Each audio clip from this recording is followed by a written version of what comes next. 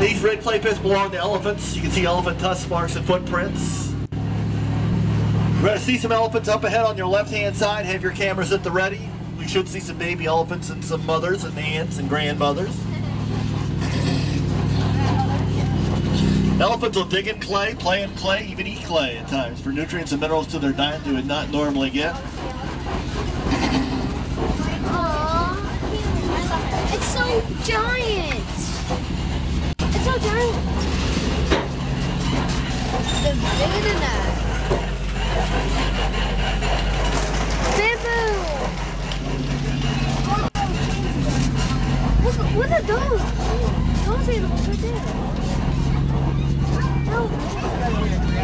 There's a baby elephant over there by the baobab tree on the left. I'll stop here for a photo. We will stop at the watering hole as well.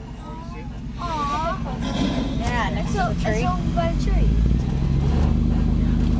Lifespan for an African elephant is around 60 to 70 years. And they eat 200 to 300 pounds of food a day. An adult African elephant does.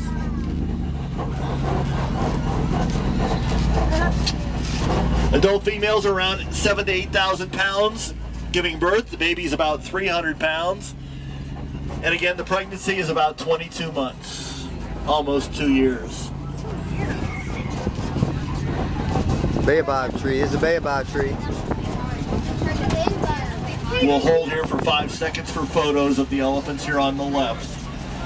Hi, buddy. That's a magnificent creature. It's eating the dirt. See that elephant with dust on its back? That's called dust bathing, dusting. Good elephant. You do that for elephant. sunscreen, like I would put Snacky. suntan lotion on. Snacky? You wouldn't think so, but African elephant have very fair skin, very prone to sunburn. Greater flamingos to your left.